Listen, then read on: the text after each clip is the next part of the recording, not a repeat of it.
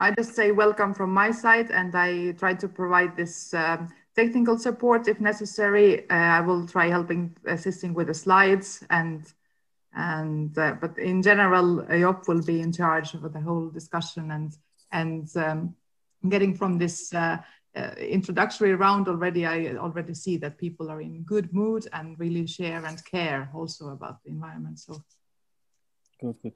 Okay, we will. Can you go to my presentation then, Elina? We will be talking about resource mobilization, so funding, partnerships. My name is Jop Blom. I will be the moderator. I was also the moderator actually last year when we were in Tallinn. So it's a bit strange now to live this like online world, but actually it's good for our carbon footprint. So it saves it serves us the bigger cause. We will have 4 short presentations of our keynote speakers that will be around 10 minutes or 15 minutes each. We will be having Kan Aka Dawudzai from Let's Do It World to give also the perspective from Let's Do It World and the support they can offer for fundraising and resource mobilization. I think Khan is calling in from Afghanistan. Is that right, Khan? Yes, I'm also leading the country, Afghanistan, Let's Do It Afghanistan country team. Then we will have a presentation from Adel Salah, calling us from Yemen. He just did the introduction as well. He will be talking a bit more on grants and also on the portal 365. Then we also have Leo Lin from Taiwan, I think. Leon, is that correct? You're calling from Taiwan? Yeah, you're right. Can you hear me? Yes. Yeah. Good. And Leo will be talking more on corporate partnerships and also share some tips and tricks on corporate partnerships with us.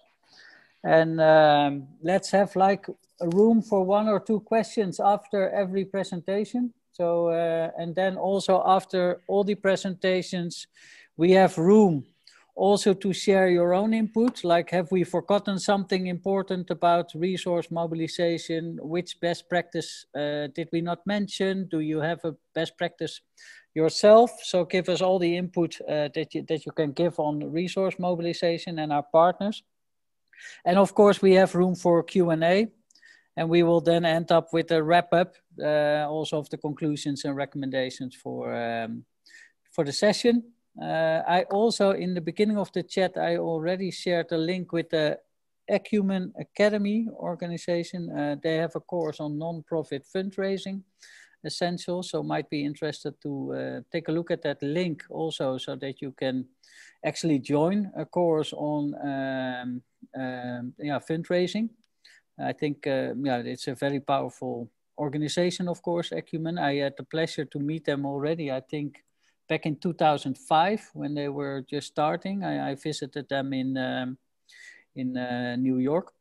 And it's amazing how they really were a front runner in impact investment and how they became like a leading organization worldwide in this. So, and now they are having an academy with all kinds of online support systems. So very interesting to take a look at that link. Let me also give a bit of my,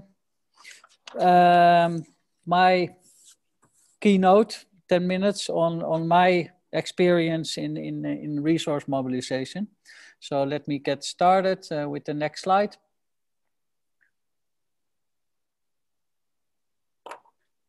So my name is Jop Blom. I'm a sustainable entrepreneur for already 20 years with the overactive or overarching vision to empower sustainable entrepreneurship beyond borders. So I do that for my public-private NGO partners, be an accelerator for their projects, what they are doing, but also setting up several sustainable ventures myself in Amsterdam, in Colombia, in South Africa. So we have a group of 30 plus professionals in the spectrum of sustainable entrepreneurship, impact measurement, fundraising, all those kind of things. And it's in the broadest sense of the word. So we have developed like a meaningful marketing campaign to arrange or to create awareness around the Sustainable Development Goals by 8 colorful beaded bracelets that were produced by rural crafters in KwaZulu-Natal.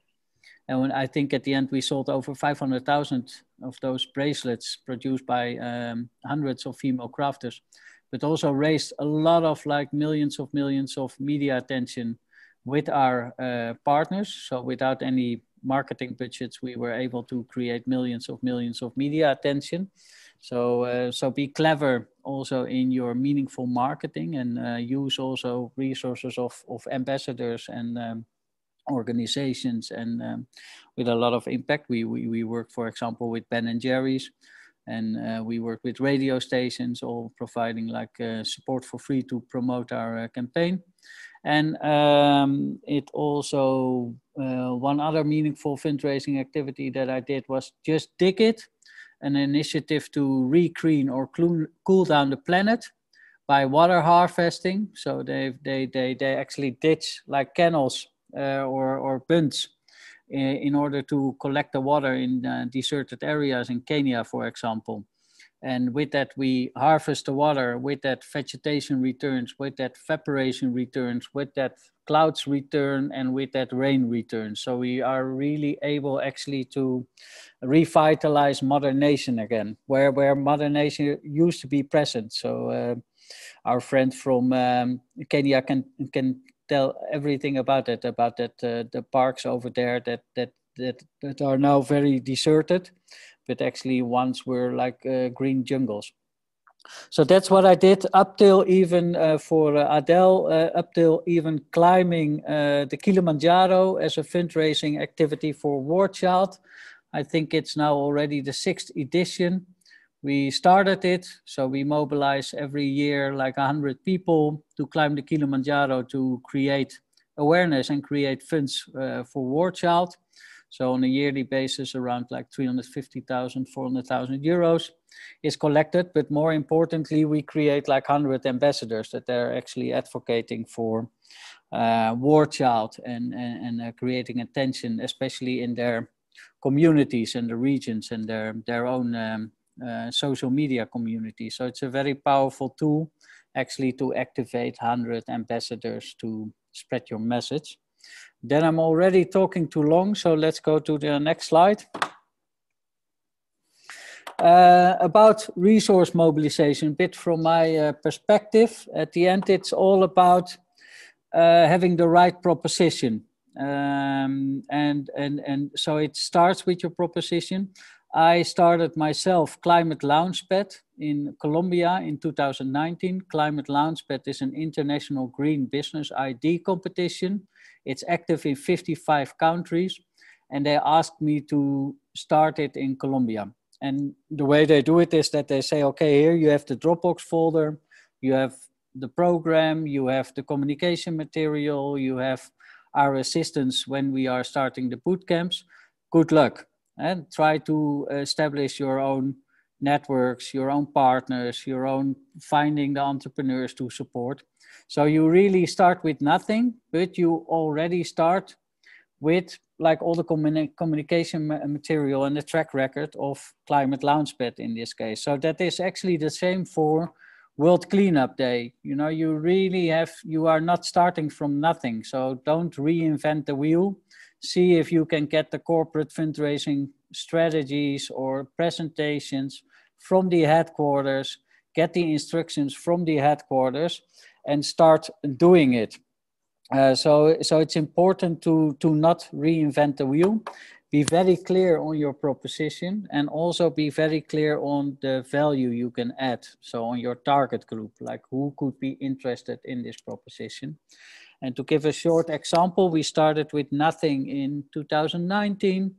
The first year we had 111 business IDs. Last year we had 220 business IDs.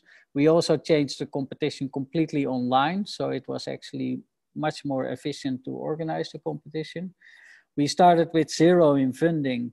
In the first year, I think we raised 20,000. Last year, we raised 60,000. And this morning, I took a look at all the prospects, and we are about to raise 200,000 in euros in only three years' time. So, so there's a lot of possibility also for your World Cleanup Day. And it only started with 2 partners who supported us with 5,000 euro each. So you can start very small, but think very big. And most important about that is also the slogan there: we believe in people who believe in their ideas. At the end, it's all about your authenticity. If you believe what you are doing, you can convince everyone. You know, I did it in Colombia while I didn't have a network there. I don't speak the language. And I managed to set up like a climate launchpad competition that now turned out to be a clean tech hub, with supporting like an epic center of green entrepreneurship. Okay, next slide. So then it's about, after your proposition, it's of course about people. Set up the right team, but also looking for the right partners who could be interested to support your cause. You know, which organization could be relevant to support your cause. And this is my first meeting. The picture that you see there, it's with Fundación Bolívar da Vivienda, one of the leading foundations in Colombia, actually. The man in the center is the head of that operation, of that Fundación, but he is also part of the family. So that it's a family-owned business.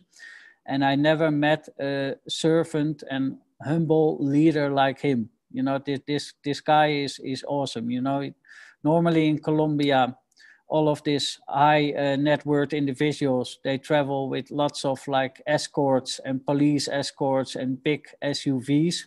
This guy is taking the public transport. You know, he's really very humble and very servant. And on the table in the first meeting, February 2019, he said, "Jop, you've got my support."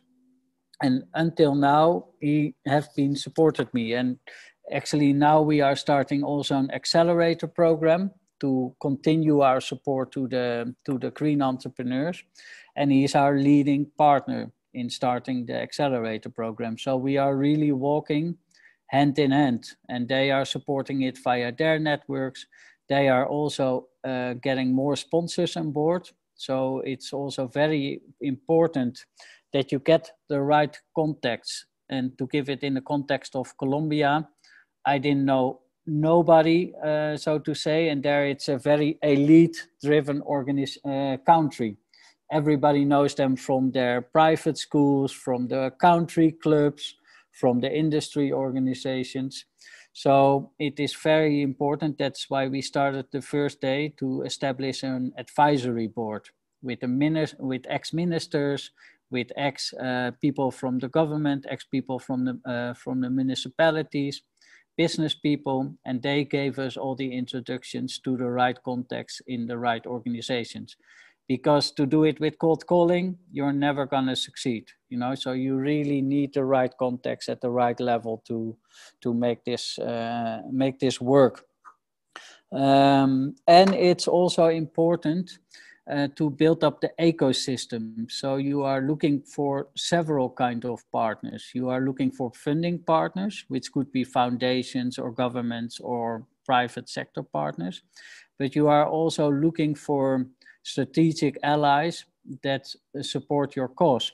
So we work with universities, we work with the Chamber of Commerce, we work with B Corp, we work with all kinds of organizations, and every time that we announce our competition, we make sure that everybody is sharing our message. So with that, we reach out to millions of people in Colombia without any marketing budget. So it's very important to look at a variety of partners and also play that role in the ecosystem and make use of all of their expertise, networks, connections, social media channels. You don't have to save the world by yourself. You know, you can do it hand in hand with your partners. So be very clear about that. Next slide. Then it's also the most important thing is actually you have your team, you have your partners, you have your funding, you have your proposition right. But then timing is everything. There has been research actually what made successful startups successful. At the end, it was about all those aspects that I just mentioned. But at the end, it's all about timing. And we were therefore lucky enough that we started in Colombia when there was nothing around green entrepreneurship and clean tech innovation. So we were actually like the front runners to get it started. While there was, of course, a very much interest from the government on a circular economy. And also then a mayor got elected from Bogota, the first female lesbian mayor of Bogota from a Green Party. And she said, and she knew that they had to work towards the sustainability and quality of life of the city. So she completely embraced our idea around green entrepreneurship and clean tech innovation and creating this circular economy. And that is actually bigger than ever now, also with the blessing in disguise from the COVID. You know, everybody is talking about the Green Deal. Everybody is talking about the green recovery. Everybody knows and is aware that we have to start thinking and doing things differently than we've done in the past. And also when this small fever is over, we have the real problems to deal with that is climate change and inequality in the world, which is only, unfortunately, especially the inequality growing because of COVID, you know, and our selfish behavior to only save our own country at the moment and don't look any further. So in that sense, timing is everything. And we were lucky enough that we were a front runner. So, but I think also for World Cleanup Day, the plastic soup, you know, there's a lot of like attention to the cause to clean up the world. And also in the Netherlands, you see it also with money that they are actually putting on the on cans now, on bottles, so there's a lot of pressure also on the producers. So there's a lot of like extended producer responsibility at the moment. So also the Coca-Colas, the Red Bulls, who is actually one of my clients, have to act. So timing is everything. Next slide. And finally, it's about your mission, about your slogan. You know, you really have to have like a single cause. You know, like what is your single cause, and keep it very, very simple. You know, we changed Climate Launchpad into a clean tech hub to drive green entrepreneurship and clean tech innovation. That's what we do. World Cleanup Day is cleaning up the world. That's what you do. So I think already sometimes it's too complicated with World Cleanup Day and let's do it world, you know, be very clear on your positioning, very clear on your branding, on your slogan and your purpose in with your organization, and also with your partnership proposition. You know, really in the beginning, we had like 3 levels of partnerships, you know, like all kinds of added values. But now we actually made it simple. One way that you can support as a company, it costs you 10,000 euros. We give you visibility of your brand. We give you access to innovations. We give you a leading position in the ecosystem. And together we actually drive green entrepreneurship and clean tech innovation. That's it. And if you want to join us, you are very welcome. If you don't want to join us, be our friend. You know, you can join in many ways, but you know, so keep it also for yourself. Keep it very simple and keep it your proposition clear. So next slide. Was it all easy? Of course not. You know, I've been a social and sustainable entrepreneur for over 20 years. And every year my bank account starts with a 0 or minus a couple of hundred of euros. So it keeps, and it needs a lot of passion, personality, drive, and grit to convince it. You also really need, like if you want to do fundraising, you have to be a fundraising type of guy.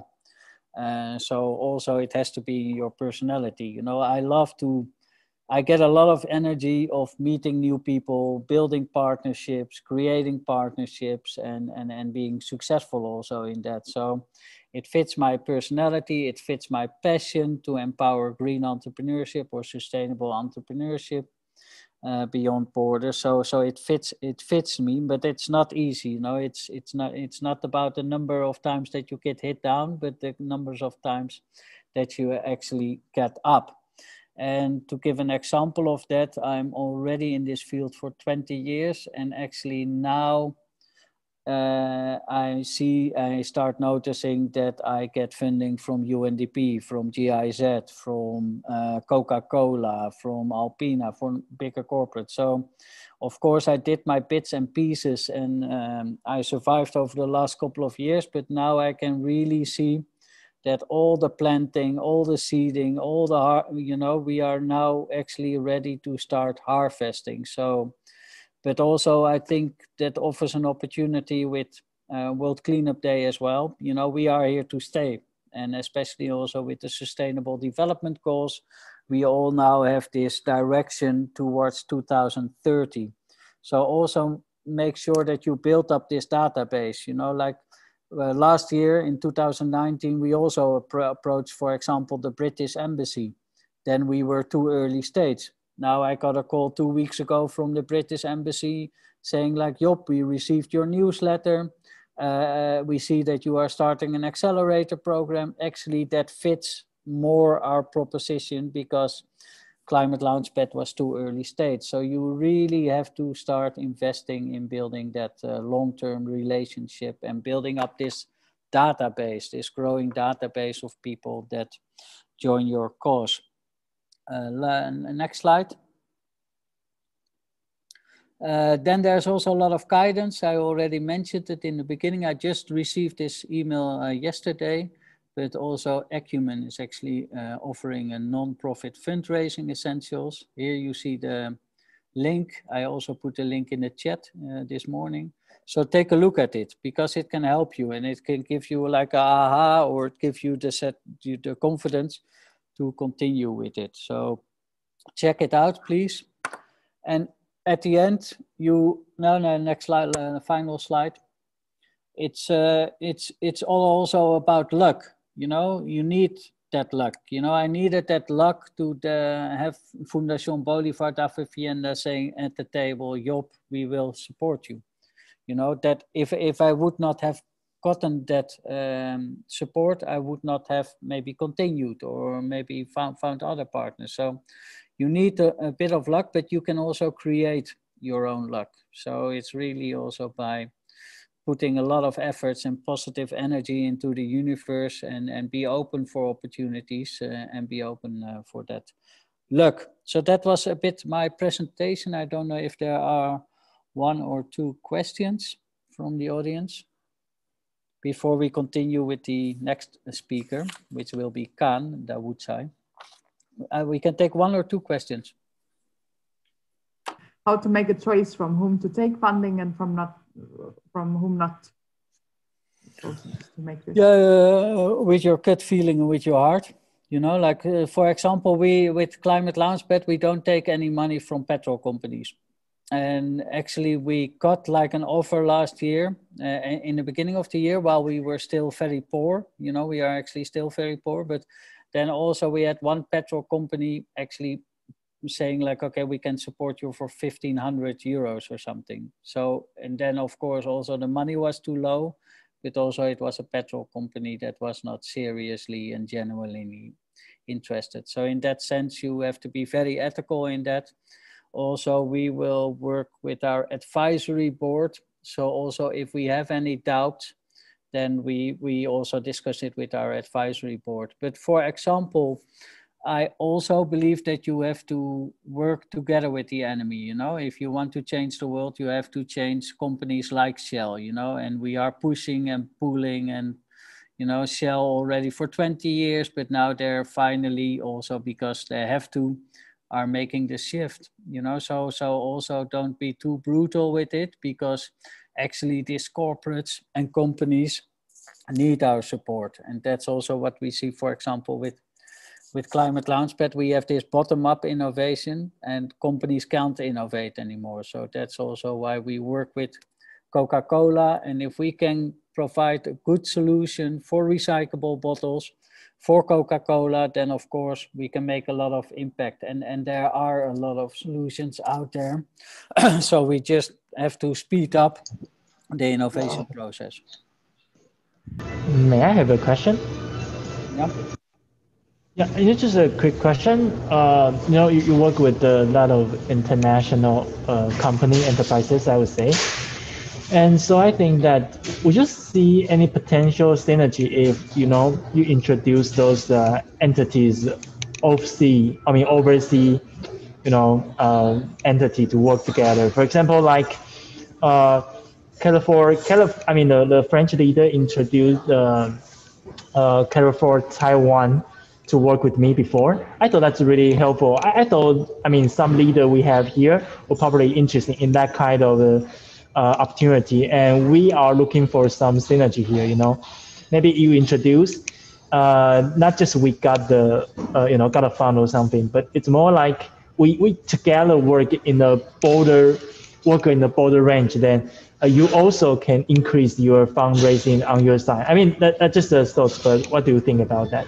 My question was just that, do you see that's possible, or it's... No, and I think it's essential, you know, like that you have to learn from each other and also build like on an international level. You work with Decathlon. They are a very decentralized organization, but that it should be your first approach for Decathlon in Taiwan, because then you can say, okay, this is what your company is already doing. Would you also like to join us on a local level? And to give an example of that, in my own case with Climate Launchpad, Climate Launchpad received funding from Irish Aid for Africa to do a rollout in Africa of 6 different countries. So the first that I approached last year was the Irish Embassy, to saying like, okay, you are supporting already in Africa. Can't we build up like an organization or a partnership here in Colombia as well? With the result that now Irish Aid for this year, will support 6 African countries plus Colombia. So that really helps, you know. So really, I think there should be within World Cleanup Day a lot of knowledge sharing, saying, okay, these are very important partners in a global organization or in other countries. Please connect with them on a local level, because you immediately have that warm entry.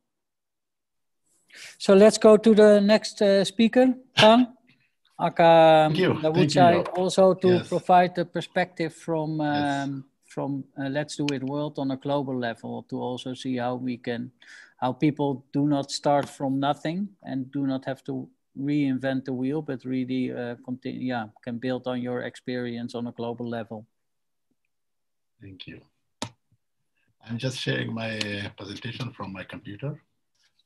Thank you, Jop. And my name is Khan Daudzai, and I'm the head of Resource Mobilization for Let's Do It. And also, like, you know, bringing expertise from my own work as a director of an organization who was doing work in similar area. At the same time, I work from the United Nations that I have been doing, supporting NGOs to be more sustainable and how they could come up with more diversified resources, and also, like, you know, sustainability idea. And at the same time, I've been assigned by the Swedish Committee for Afghanistan. This is a very big organization, almost managing around $40 million per annual funding, and to help them to develop or to make the resource mobilization is a core function of their organization, because to systemize the first thing is that, you know, that the resources they received, and at the same time that you diversify the resources, because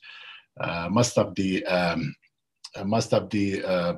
fund they were receiving from official development funds from developing cooperation, and that's more politicized. So I mean that, you know, if something is done with the country and one country has stopped their resource in that country, so the organization will be remain vulnerable and they can cut off the operation. So therefore, we work to establish and make the resource mobilization of core function of the organization. Also, like, you know, bringing all the key steps and also like processes together to make sure that that we have keep what we need to achieve and also like lead to sustainability of the organization.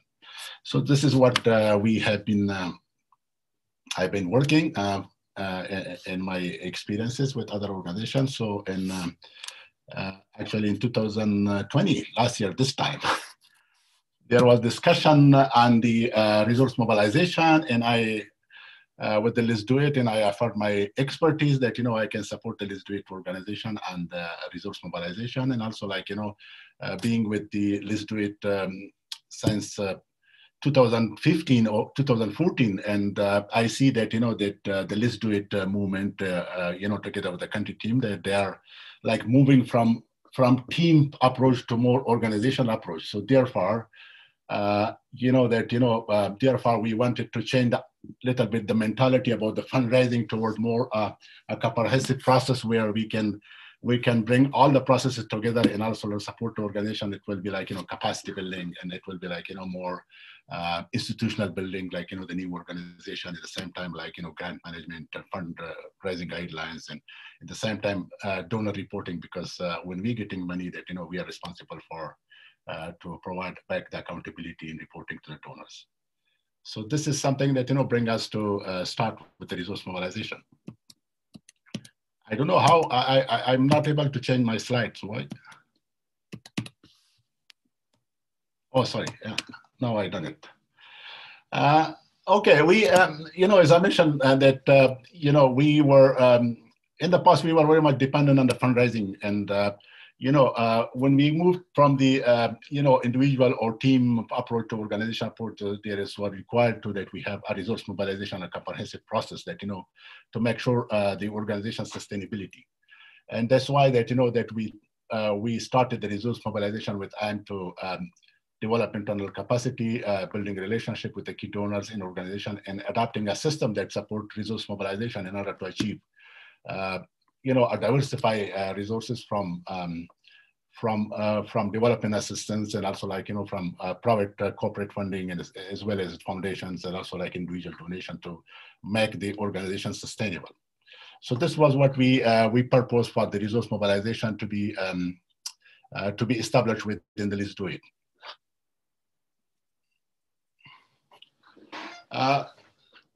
When we agreed to start the resource mobilization, and then we start to look at that, that we should be coming more or less with a plan that that could support what we are aimed for the resource mobilization, and then we start work on the planning, and the planning, with the main purpose to develop a comprehensive approach, identify and set out the system, processes, and activities. To identify financial and can resource, to mobilize financial and can resources to achieve the LDIW goals and objectives. You mean that that we are not only looking for money, but we are looking to build a system and processes that that support resource mobilization. So it means that it's coming from the internal organization capacity development towards that like a more donor relationship, and also like working with the different donors, and also like in the different other processes that to make sure that that we are managing the whole process of the cycle, not only fundraising. So this was the main purpose of our plan, that we work on the organization, and then with the key objective that institutionalized resource mobilization is a key function of the organization, that we key function of the organization, that we are all the expertise will come. It means that that when we do capacity development, so it means that this will be the source of expertise that we can share it and mobilize it in the country team level as well. We can provide more at the integrated approach that that we together develop the capacity, because the country team are the integrated part of the Let's Do It work. So that's something that we are looking for. The second objective, we plan to be mobilize funding from diverse sources for LDY programs in operation to ensure the sustainability of the organization and reduce its dependency on single sources of funding. Currently, the LDIW, they are the Let's Do It, and they are I think that they're very much limited towards the Estonian Development Corporation, and as well as some private foundation. But we I think we need to work to break this dependency and this limited resources, and then we can reach to more, like what Jop mentioned, that more foundation and corporate funding, that to ensure that we have a diversified funding for our programs. And then we also the other objective that we have for it, that to support and advise to ensure adequate capacity for resource mobilization across the organization, especially in the area of proposal development, grant management, and program implementation, in reporting. We think that the resource mobilization we mean a comprehensive process. So it means that it's not only like fundraising or bringing funding to organization, but it's a more process that to support interlink each other. Because if we have like the resource mobilization, if you have money, get money from donors, so it means that we need to have sufficient capacity to spend that money according to what we have committed, and also like according to the international standards and guidelines, like that is like to increase or to ensure our credibility and transparency and accountability to relevant donors, and also like to our own objective and aims that we have.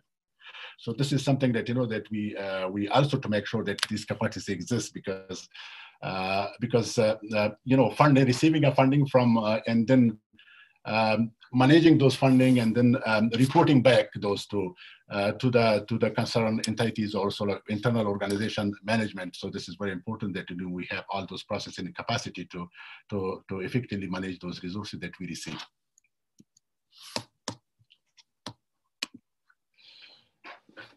The other important aspect of the resource mobilization that we outlined, that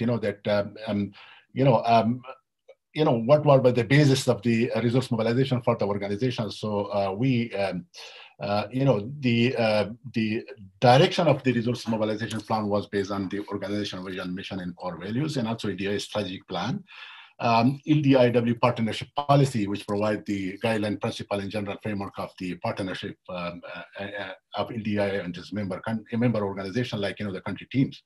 And then we have the fundraising guidelines, which is very, very important, which you have mentioned, that we are doing a very sensitive work, and we do not just looking for money, but but we are getting money from people who are like which not affect our credibility. So this is something that that we need to make sure that that the money we get, or the policy we have, that to receive money from those that are credible organization, because some of the companies may be like very much building credibility in our work. So that's why that we don't want to be in that situation, that to affect our credibility. Therefore, that the grant management guidelines, that is very, very important aspect of the resource mobilization that we base on that. And then there is other policy and applicable law and regulation that apply on fundraising issues, like that and also that resource mobilization, the country policy, how to mobilize resources from which donors, how donor policy apply on those things. So this is something that we thought that this is the key basis for this, that we need to make sure that we are developing this plan, so we make sure that those bases should be taken in account. And the next step was that that we need to actually develop a resource mobilization team. Like for example, this is starting from the management. Like we have established the funding steering group, which is consisting of senior manager for making necessary funding related decision and follow up. So it means that that they are the group that they are really directing the resource mobilization work on agenda at the organization level. So it is consisting that the executive director, the head of resource mobilization, and also the head of director in finance and administration, and at the same time the head of the network development. So they're the key people who run the funding agenda within the organization and taking necessary decision. And this is something that in all aspects of the resource mobilization, like for example, when we get funding offer, we review the organization credibility, all the policies, guidelines, and after that we are come up with a decision that should we go and get funding from this organization or not. And this is the group that do decide on this. And then we have just Jop mentioned the fundraising advisory group. This is a very, very important expert group that that we have to we have to establish, still we are working on this to establish this group to provide, advice on the and expert advice on fundraising issues, and they should have expertise on all aspects of the, corporate funding, how this work, and also fundraising, and also crowdfunding and all those. So they are the people who can provide more advice and technical support to this mobilization, enable us to taking into account all those tools and resources that exist, and also that provided by the expert group. And then we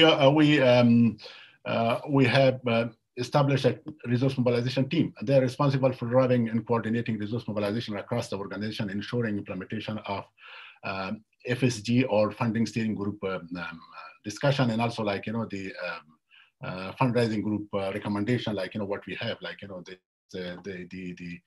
the partnership policy, and also the advisory group. So these are the resource mobilization team will work to take recommendations or direction from those expert advice from those group, and also the decision of the funding steering group to implement it.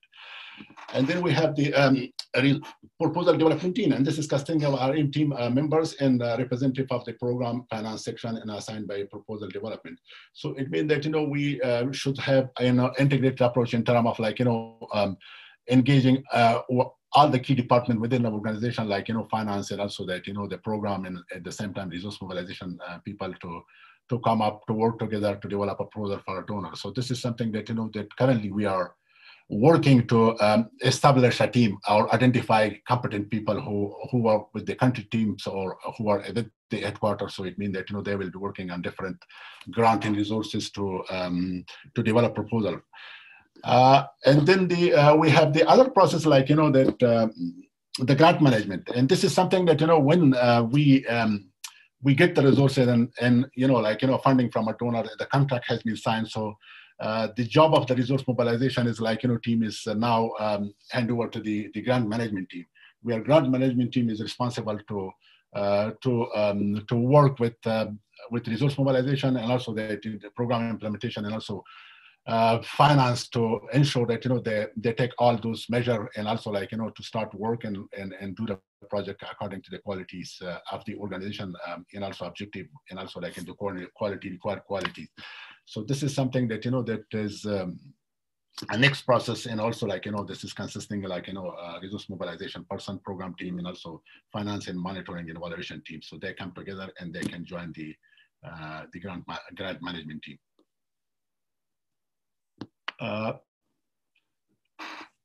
So this is the resource mobilization process that we have, established the funding steering group, and then we have resource mobilization team, and then proposal development team, and then after that we have grant management and then proprietary team, and then the funding advisory group is very more or less independent group that could provide advice in each process that we are taking during this resource mobilization process. So this is something that they will advise us. We initially come up with the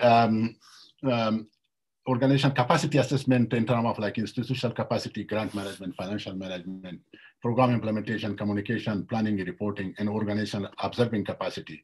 So that has been a simple exercise that we took in place last year, and we actually we come up with that with this result that in some area that the district organization is stronger, have stronger capacity, and some area they have medium capacity, and some area they low capacity. So it means that we taken the area which is with low capacity, and also the medium capacity to build up for example during this pandemic, because we started to work to develop an institutional capacity, because the list do it should have a grant management guidelines. So we work with that one to develop those guidelines, and also that the proposal development, we are thinking that this year we will be working more on proposal development, capacity building within the team and on the country team. So these are showing that that some of the area that for example credibility among the donors. LDI network is a very credible network and has more credibility with all the partners and everything. And then for example, diversity of funding, it is not that much because we have very limited funding sources, and that is something that need to be worked out more. And also fundraising and grant management related guidelines, like, it is in the middle because, there are some sort of guidelines, but it was not very much comprehensive to take all the processes. So that is something that, we have been working on that to improve that one. At the same time, like, communication and marketing materials, this was also very important to take in account, like, when we are doing, fundraising, and also we need to promote our services as well in order to reach to more people and more followers and more audience. I'm sorry to interrupt you. I just would like to, we're being like time conscious, and okay. like you to wrap up within a minute or so. Okay, sure. And this is actually, the funding that, in 2020, because you see that, very limited donors, and we have to work more on this. And yes, and then, what we have done in 2020, that, we have developed LDIW funding guideline, fundraising guideline, and we done, grant management guideline, and also that, we developed a resource mobilization plan, and also that donor mapping and database. So this is something that, we have done during the pandemic process, and then we are now putting all these in action. We are looking for the next step, like, that, to establish the funding targets in KPI that this year, and at the same time, like, start working that, on donor relations, call for proposal management that, that we receive a call for proposal. So how we should establish a process how to manage those, work on a integrated approach to link and engage country teams in resource mobilization. And also, like, RM capacity development at the HQ and country level. So this is something that, I think the upcoming for this year, we have to put this, and also, like, we will be very much, looking for the team feedback, like, when we are starting communication with the country teams, in order to get their feedback and resources that, and how we work together, and what are the key that, that we have been engaged, like, we are saying that in establishing a PDI funding targets and KPI, and also, at the same time, work on an integrated approach to link and engage country teams in resource mobilization. And this will be, like, our key task. At the same time, we were managing, like, our funding target. So that is, sorry if this is long, but it was just, I will wrap up. So if there is any question, so feel free to ask. Yeah, thank you. Thank you very much, Khan. Are there, and so what you also see that resource mobilization is not an easy job. So it takes a lot of, like, efforts and work behind the scenes to create this enabling environment, to get all documentation in place, to get the strategy in place, to get the team in place, to get instructions in place. So it takes a lot of efforts actually to do that. Adel, can I give the floor to you? Adel Salah will also tell us a little bit more on grants and grants fundraising, as well as the portal 365. Thank you so much for everyone, and it's great that we had the presentation of Khan, like just like finished, because I feel like my presentation will be, maybe I will repeat a lot of things that he mentioned, but from maybe a different perspective. So it will add to what Khan just presented. So is everyone able to see it? Yeah, okay. Yeah. Yeah, great. So my session will be NGO funding pyramid and how to get as much donors funding as you can possibly handle. And just to give an idea, I have worked with many local NGOs in Yemen and many international NGOs. I worked for the World Bank, for WHO. I worked for Oxfam Great Britain as a program manager. And then I established one of the largest NGOs in Yemen. And I will present what we have learned during that. So we established Portal 365, which is a startup that is helping NGOs to understand the funding and how to go and how to improve in terms of funding.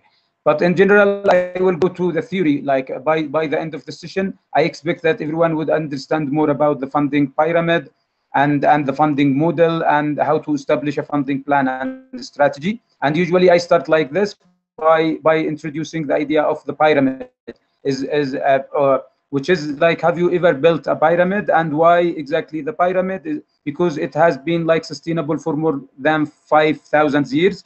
But also we had a lot of questions around the pyramid, is that although there have been a lot of natural disasters, a lot of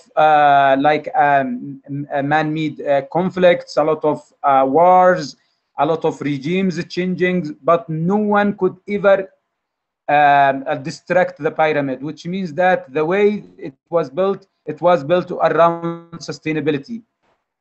So just to reflect on what we are talking about today is that I believe that each NGO is having two strategies. They are all related to the programs.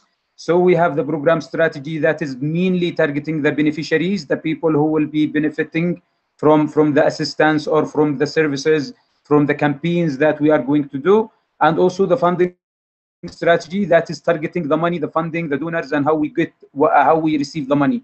So when we develop a strategy for the NGO, we need to consider both the funding and the program. And usually the program strategy is focusing on beneficiaries, the families, communities, service providers, service facilities, policies, technologies, systems, and authorities. But while the funding is targeting the funding, the money, negotiation with donors, proposals, NGO donor fit, which is we will go deeper on that, and how to find and identify the donors. I believe that like the NGO is usually, when we build the capacity of an NGO, it goes through 5 levels, starting from the opportunistic level to the reactive to proactive, scalable, sustainable. So we will never find a scalable NGO before it became proactive. We can never find an NGO that is proactive before being reactive, and so on. And usually those like those levels, usually the NGO is project based. Once the NGO is becoming proactive, it becomes programs based. And usually at this level, we need to hire a specialized teams, which means that if we are working on education, we need to have education experts. If we are working on health, we need health experts. If we are working on water, sanitation, hygiene, we need civil engineers and wash experts. If we are working on biodiversity cleaning campaigns, then we need experts. Yes, so we need the strategies at all levels, but for sure we will like if someone is asking when are we or when do we need the funding strategy, I will say from day one. As long as we started the NGO, we started the initiative or the campaign, then we need to start from day one preparing for the funding strategy. So what about the funding strategy? Usually the funding, unfortunately, for NGOs, funding is the only sustainability model for NGOs. So funding usually is going through a cycle of implementation, evaluation, reporting, learning, program strategy, then again how to feed into improving the funding. Why we need the funding strategy? Because we need not to rely on just 1 or 2 sources of funding. I have been advising hundreds of NGOs in many places of the world, in many countries, during the last 10 years, and I noticed that those who are relying on 1 or 2 usually like something happen with the donor, sometimes happen like with you, between you and the donor, then at the end you find like the NGO without funding. And usually there are 10 types of funding models. We have the grants, crowdfunding, donations, memberships of the alumni, special events, sales of products, provision of trainings and services, sponsorships, government, and sometimes the founder is the donor. But usually every NGO is usually successful on only like few models. There is no NGO who that is really able to have all the models like successful at the same time. So you need to prioritize what like your capacity, your team's capacity, if you are the founder or the manager of the NGO, including your core staff, what are you good at? If you are good at crowdfunding, then keep pushing for improving the crowdfunding and then start later like working on the grants. But if you are great on the grants, then work on the grants more, invest a lot on the grants before you go to the crowdfunding. But at the same time, you need to consider at least 2 to 3 models, especially during the first 3 to 5 years of the NGO life. So we need to prioritize funding models. For us in Portal 365, we usually focus only on grants, so we don't talk about any other funding models. The funding strategy, I believe that each strategy should consider this like inverted pyramid. So it's like the funnel. Usually there is no difference between the marketing or the fundraising, because usually they are going around the same funnel. You need to search for your prospects. You need to search for those who would be like, who could be at any point of time your supporters, your customers, or your donors.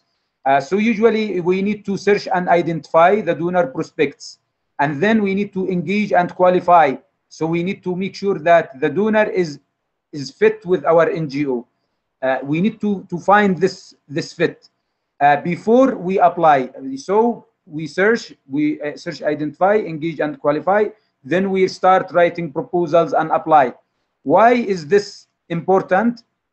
Because now when we have a call for proposal, for example, we see a lot of calls for proposals on everyday basis, but for now the donors are facing a lot of difficulties to select the best NGOs to work with, because now like sometimes in a single call for proposal there are more than 20,000 NGO applicants from many countries.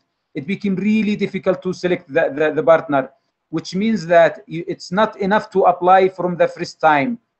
You need to search and identify, you need to engage and qualify, and then you apply, start if there is a good response, you could go on negotiation, and then like signing agreements and receive funding. So when we see the funnel, sometimes you will talk about like 4,000 donors, you might only find 1,000 that are fit. You need to write 300 proposals. Sometimes you might have only 60 or less responding. And then if you would be lucky to close at least like 10 grants a year, like I'm talking on annual basis, you need to repeat this on every year, like as a kind of funding plan. In marketing, they say that prospecting is to find the man with the problem before you sell something.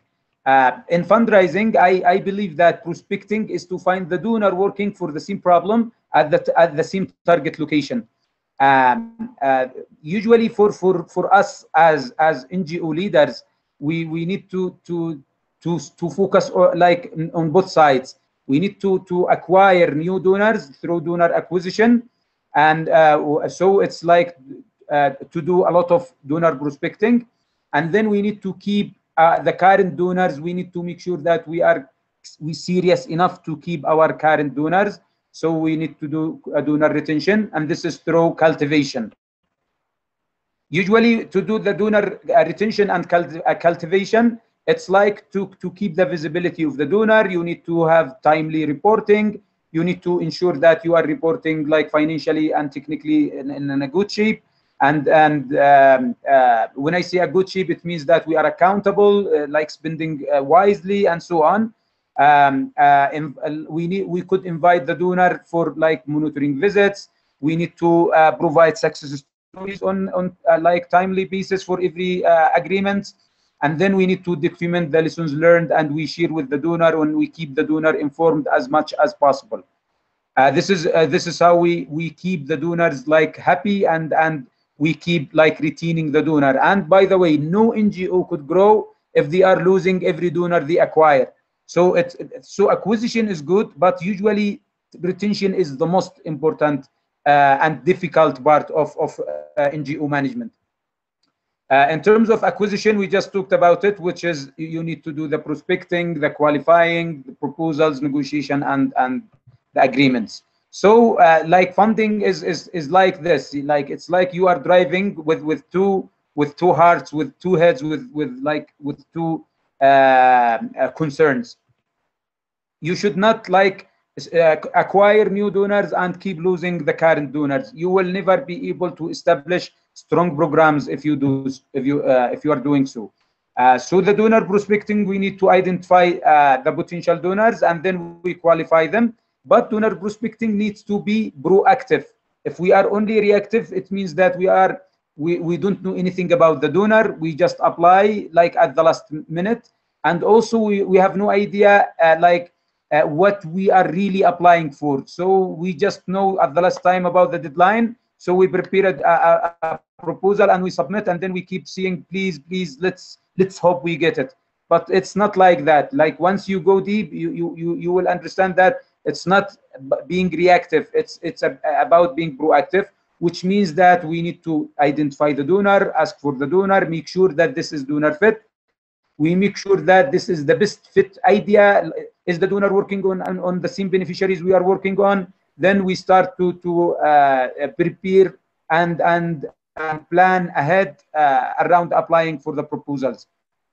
We need to do a lot of engagement. I will be faster. So how can we identify the prospecting donors? So for example, we have many sectors like that. This is how many donors we have, but generally they are repeating in each sector. For example, I searched for 4,000 donors. You could have a lot of like platforms where you can find the database of the donors. You need to qualify these donors. We should not spam them by the proposals and by emails. So we need to engage and qualify. We make sure that we are fit in capacity, geography, and strategy. Also, we need to make sure that is it local or international donors. Usually the donors, they are doing also assessment for us. They keep seeing the risk, not the productivity. So if we are opportunistic, we are high risk, low productive. So they keep saying no. And this is how they are rating, and they never work with you if you are ineligible, like the capacity is less than they are requesting. So for example, they keep seeing that no. If you are just individual focus, if it's team, then you become potential, available, trusted partner, and preferred partner. Capacity challenges versus funding.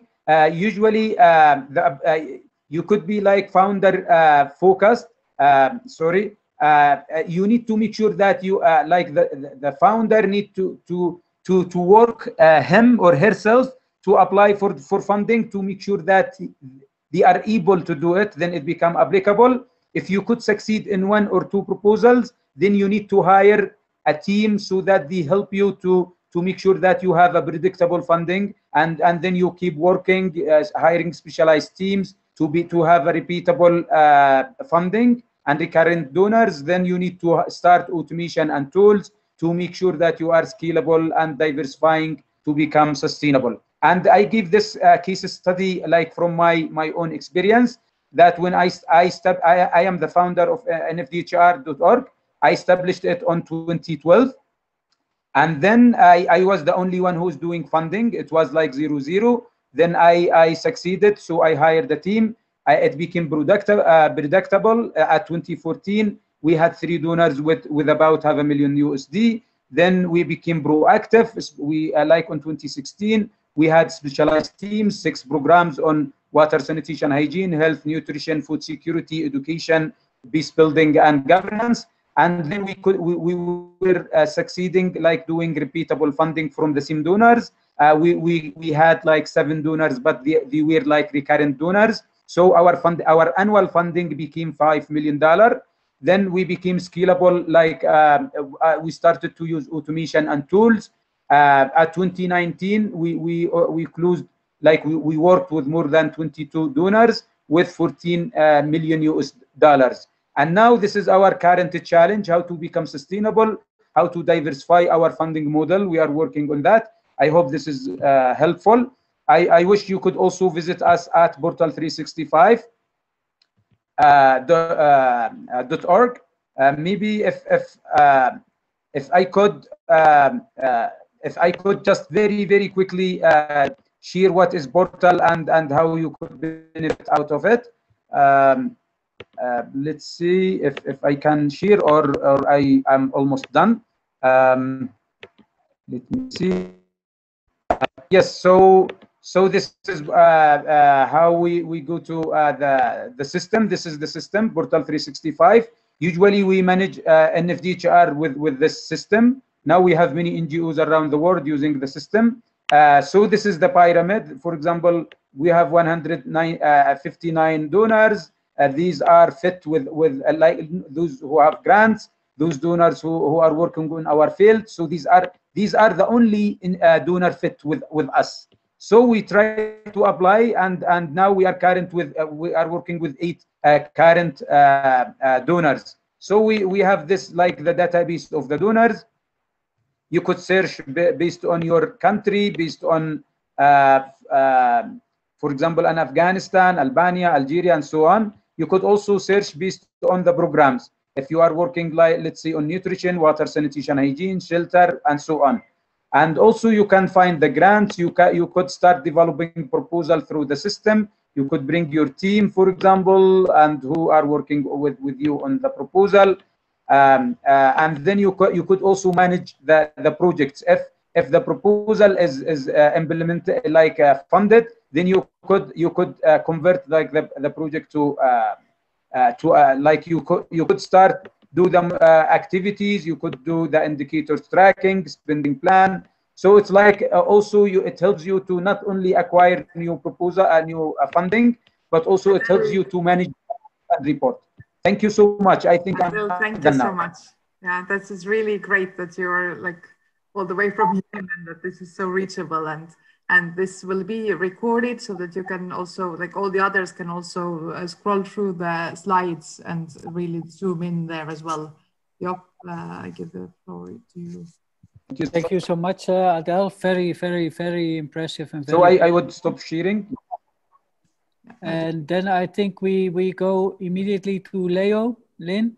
And if we have time, we will still do some final questions at the end of the session. Leo, do you want to present your presentation yourself, or would you like Alina to present it? No, I can just have Alina to help. That's totally fine. So yeah, so thank you for the for the time and your participation. I cannot guarantee you can really get a fund with my method, but I can guarantee you I can finish in 10 minutes, and everyone still have a time to do a Q&A. So I'm country leader from Taiwan, but I think that I also help some fundraising job in the Asia office. So I just have some experience I can share with you. And so leveraging what we learned so far, I think that's already technical, and people here are really patient. So that's why they share so much, even though it's over time, but that's really exciting. So on my side, I would like to wrap up a little bit more, meaning that I would just summarize something for you to implement, with some philosophy in your mind. So next slide. So the way I'm doing it, just share simple true story. That actually in the future we probably have some review brand audit for our partner for some fundings, that sort of thing. So we also, Taiwan actually earned the brand audit prize last year in Working Up Day. I mean the Let's Do It network. So how did we do that but still earn the sufficient fund to run our Working Up Day? That's something I want to share here. So we really pay attention to our our partner review. So two simple stories. One is the really, significant success we have. Another is the failure. And you see that the success that I have a son, that's definitely that's time to shine, right? But interesting that for failure, I didn't put some negative sign, but I just put the moon. Why? Because I think that's a time to ponder. That's a time for you to think. Because failure is nothing you should really wave. You should actually experience it and even enjoy it, because you can learn from that failure to move on, proceed furthermore. So that's why I have a two story with you. I would like you to learn something from this case. So very first thing is about the successful story, and what's the background and what's the story. The successful story, to make it simple, it just it's a really successful one, because that's relevant to both the volunteer mobilization and also funds. We need the people and we also need the money, but we got the both and for long term. So I think that's a really successful story for me.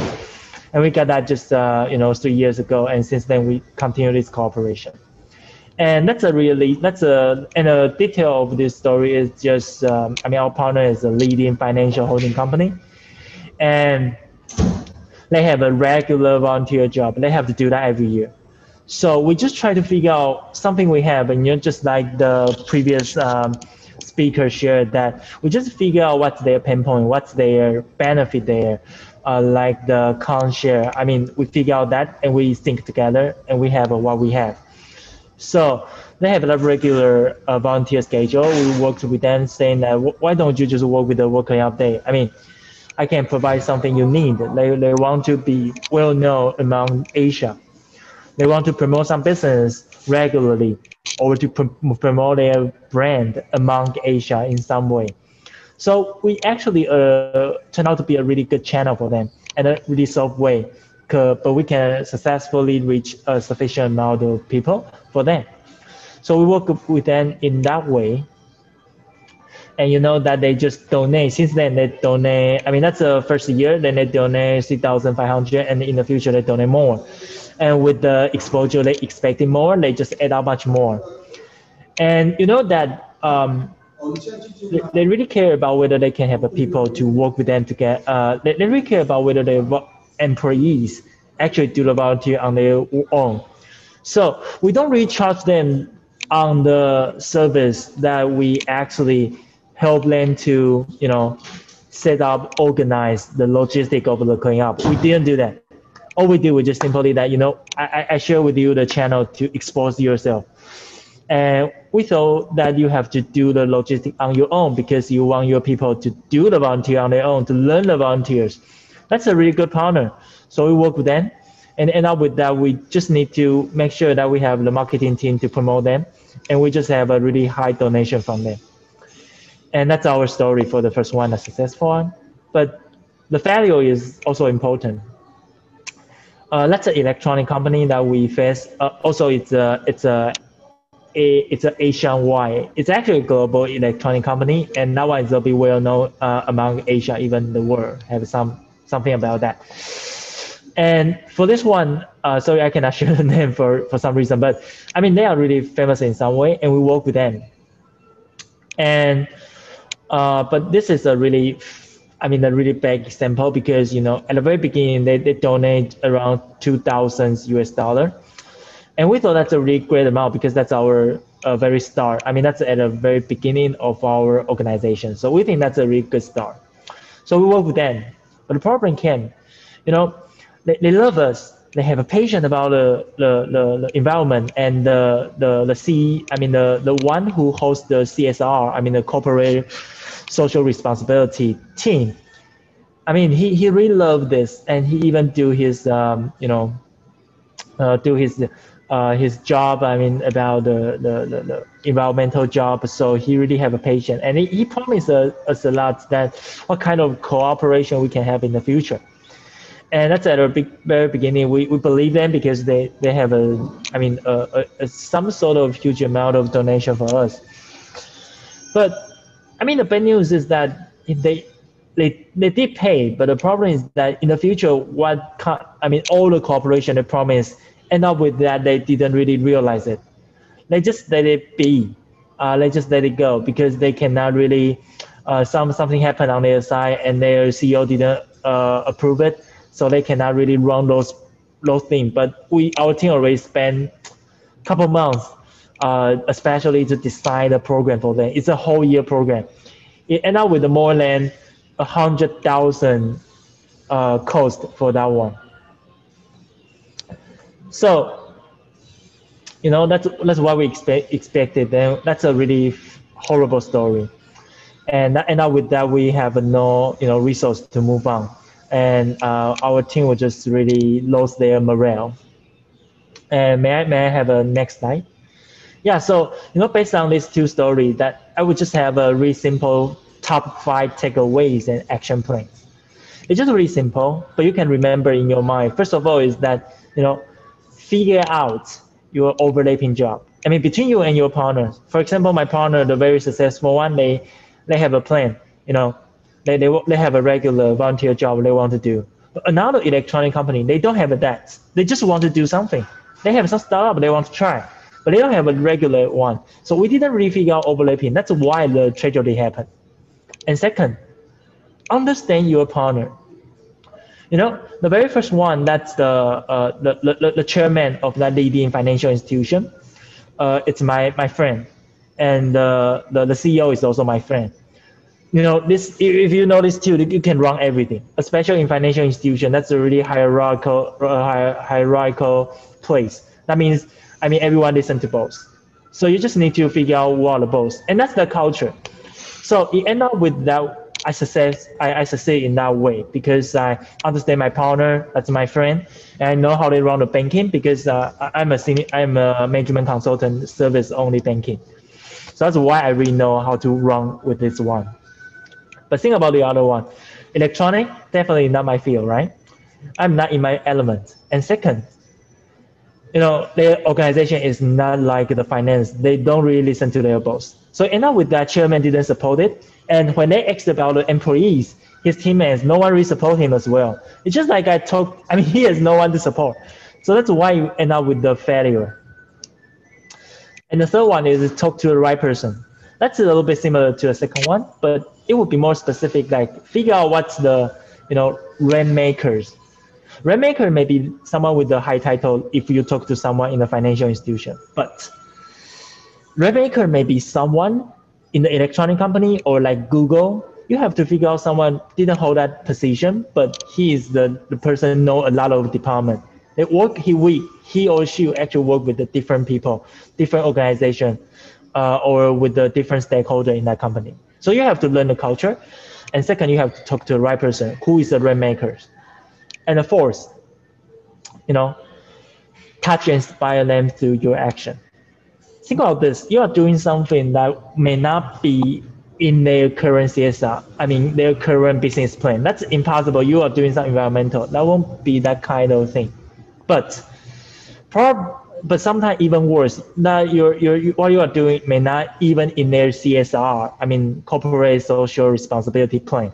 So only way you can do it, can really motivate them, is to touch them, inspire them through your action. So, always show them what you've done and show them what you've achieved. Because for them, they really appreciate someone already did something. That's what I learned from the corporate. And very last one is to, be aware of your morale. Think about this. Your team is always your best partner. Don't forget this, okay? You have no team, you have no your friend in team, you have nothing. So always remember that. That's a 5 takeaway I want to share with you. And I think that's within 10 minutes. And if you have any more questions, just let me know. I have an email, which I share in the chat now. So feel free to send me email. I can just share with you more about how I achieve it, but just 2 simple story. You can tell that's a really good comparison, but just that you can have some takeaway. Thank you. So I would like to thank our speakers.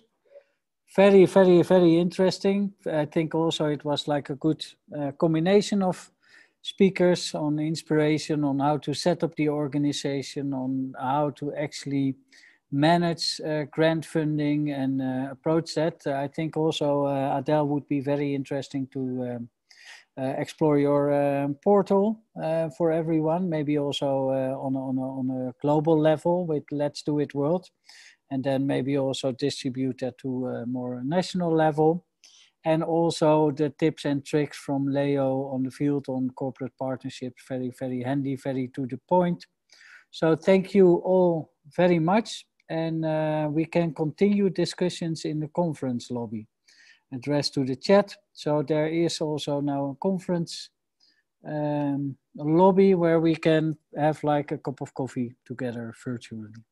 So hope to see you there. Thank you so much. Have a lovely ongoing day with the conference, and keep on cleaning the world. Thank you so much. Thank you.